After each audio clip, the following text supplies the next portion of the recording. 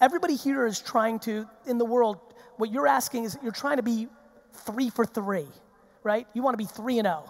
3 right decisions, no wrong decisions. I'm trying to be 118 to 92.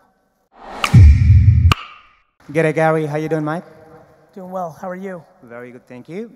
Now, first of all, I'm starting a startup, Kindness on a Plate. This is a vegan meals business. My question to you is that as a business owner or starting up a business, I want to make decisions, which I am because I know there is no other way to start a business. Yes.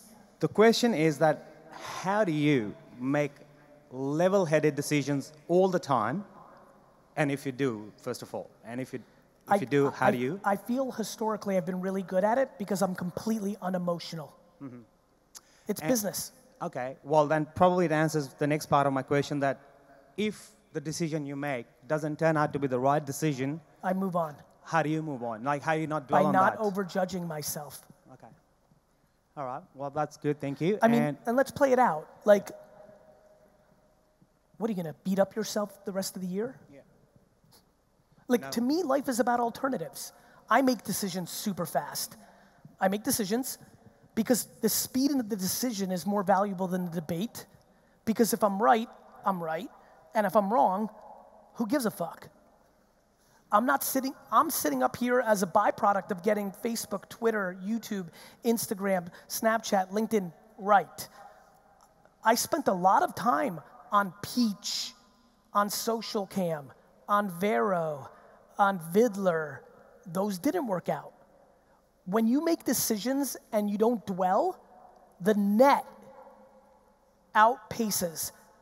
Everybody here is trying to, in the world, what you're asking is you're trying to be 3 for 3, right? You want to be 3-0. 3 right decisions, no wrong decisions. I'm trying to be 118 to 92. Got it? No.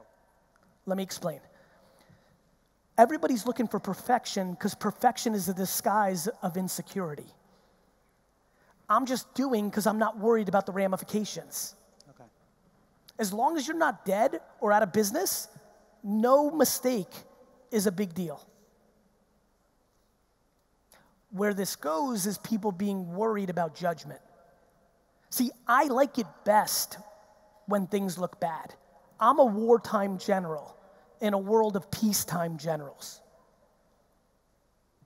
That's an entrepreneur. That's why I'm scared people are getting into this when they're not. You starting a business with that being a top concern is a humongous vulnerability. Doesn't mean you can't get over it. I'm just trying to make sure during this era of everybody being a fucking entrepreneur, that entrepreneurs need to really communicate what it's about so that other people don't just go into it because it looks good, because it's really hard to be a zebra when you're a fucking penguin.